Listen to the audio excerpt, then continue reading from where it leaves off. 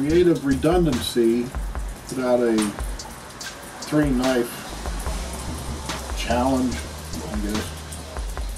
And I'm jumping in on this one. I like steel. Though this is not my oldest knife.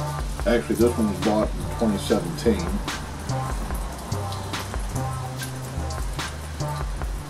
It is actually pretty poor example of my first knife, which was a Schrade Bear Paw. I don't know where they made them at back in the 80s, somewhere I assume in New York or Pennsylvania. Anyways, that's a Chinese model. They made one, and it does have a little bit of an edge to it, but just the bolsters are starting to separate, the wooden scales are starting to separate just a little bit. Lockup's kind of crappy. I guess it's okay, there's a little bit of lint on there. And it's just thinner than the original ones. Now the Schrade Bear Paw is a knockoff of the Buck 110. So, and used to be, it was a very good one. Now it's just, But I do keep it in my gym bag, so I have a backup knife in case something happens. I need one. So there's some paper shredding. Not all that great of feather sticks, but try to do this.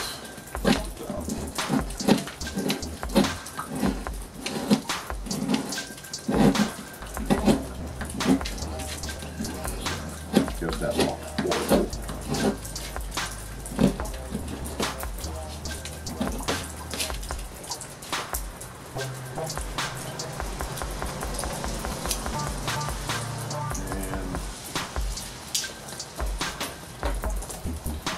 When they reduced the size of the knife, the handle, they never bothered to reduce the size of the case, so, which back in my first couple I had, you had to fight, you had to shove them in the case pretty hard to get them to fit, and the case would form around the knife. Now, my oldest, truly oldest one, is this Blackjack Skinner. I've had it since the mid-90s. I literally skinned my first deer with it. Probably about the only deer I ever skinned. Not much of a hunter. I put this one away for a long time, and then started to, decided, kind of stupid to pay over $100 for a knife back in I think it was 94,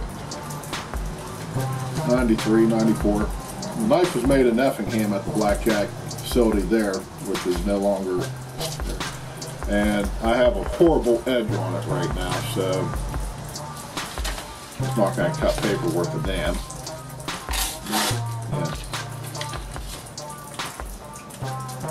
This one I might actually have to send out to have the edge redone on it, because I've been trying to do something with it and I just haven't been able to get an edge going at all.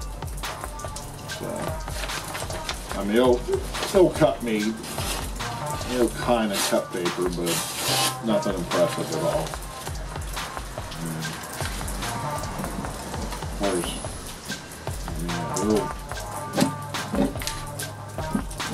this edge just is not good at all.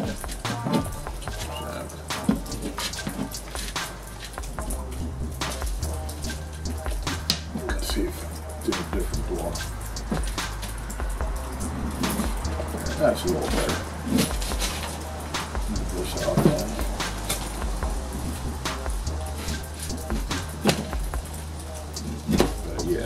definitely need to do some work on it.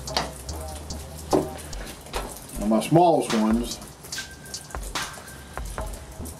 this is just a little case, American made, little pocket knife, gentleman's knife I guess.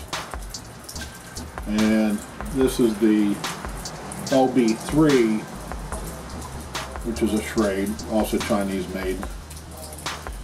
And unfortunately, the craftsmanship on this one is pretty poor too. The bolsters are coming apart. It's just not well made. I do believe Taylor really goofed these ones up too. But it does have a little bit of an edge on it. Or maybe not. There we go.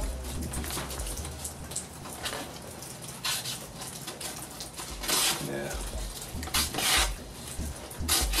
So.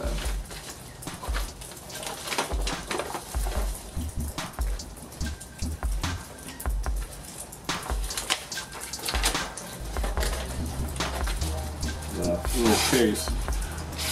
As soon as I got it, I just put it away. I wasn't real impressed with it. I might have carried it a couple times, but nothing really interesting. Wasn't interested in carrying it, I should say. So the edge on it's okay. We'll cut an apple if I needed to. So.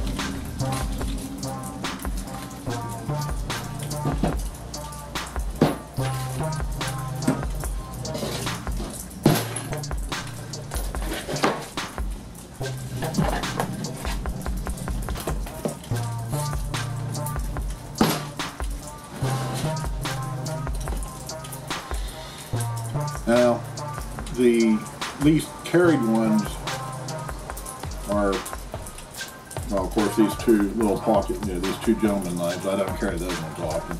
This one stays in a bag, so it doesn't get carried very often. In my gym bag, like I said. This one's always with me, just about all the time. So, but there's a couple other that I don't carry very often, just for other logistic reasons. I'll show you them.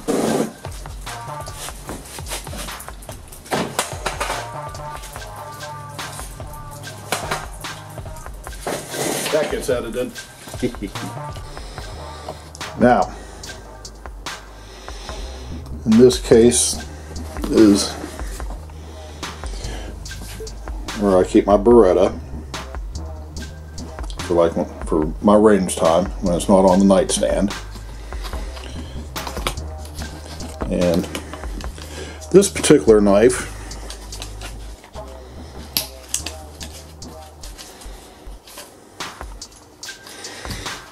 is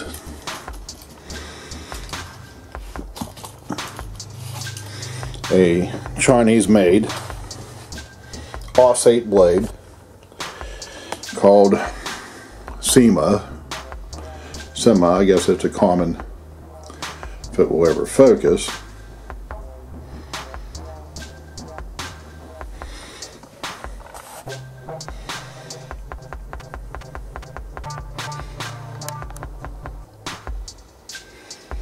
I guess that's a common manufacturer down there. It's a very nice knife. I enjoy it. It costs like $20 on Amazon. I'm not going to feather stick with it because I just don't have anything up here in the reloading room to do that. I had to buy a different sheath for it. Now another one of my small ones is the Buck. And that one stays in this case also.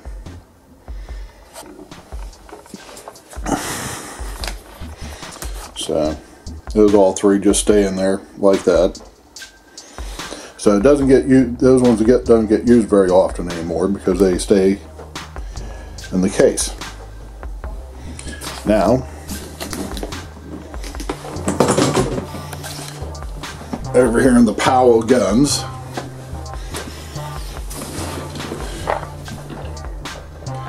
we have a piece of shit Mossberg 308 rifle. Don't have to worry about somebody getting hurt with one of those things. The damn things don't work. In this rifle case,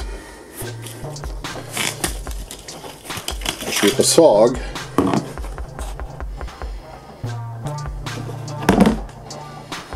So I've had this one for about 20 years, 25 years, close to it. And like I said, it stays on this rifle case. Seiki Japan, if it would ever focus. There we go.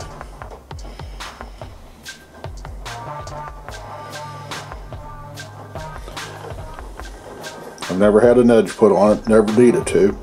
I've never used it much. It sat in the box for a long time. And then, let's see, which model is this?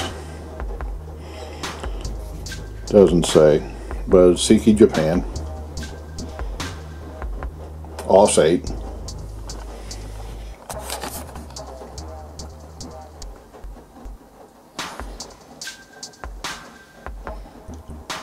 And so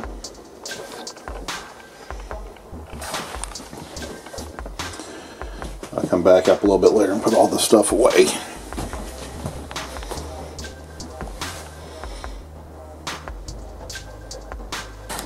Now another one of my oldest ones, and it doesn't get used very often either, is this Blackjack 1.7.